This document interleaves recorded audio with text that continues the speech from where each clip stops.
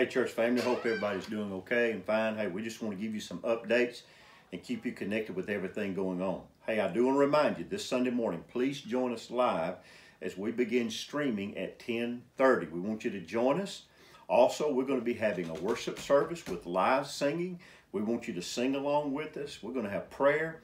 We're going to have an offering time, so please do that, okay? Join us.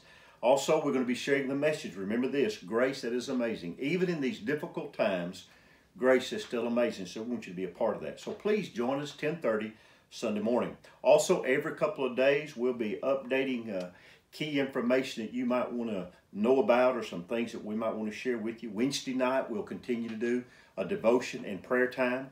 Also, you can check up on our postings, on our emails, church addresses, and things of that nature. And we'll do that as needed.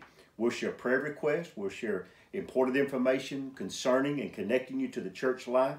So please stay connected with us. How can we do that? Through all of our media outlets. If you don't know what they are, call the church office. We'll be happy to share that with you, okay? But please join us Sunday morning, 10:30, live.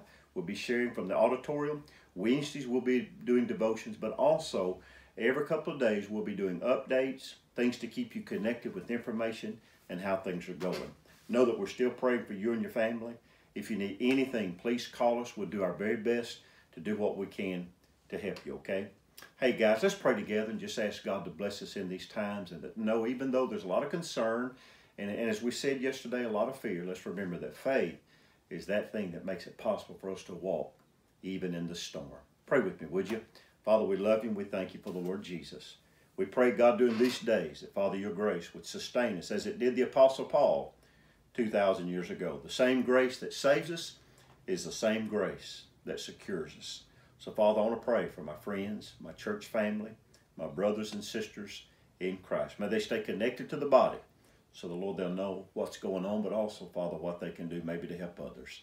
Father, we love you. We thank you for all that you have done. But God, what you're going to do in the days ahead. Use this time to teach us to trust you with patience and have faith. In Jesus' name, amen.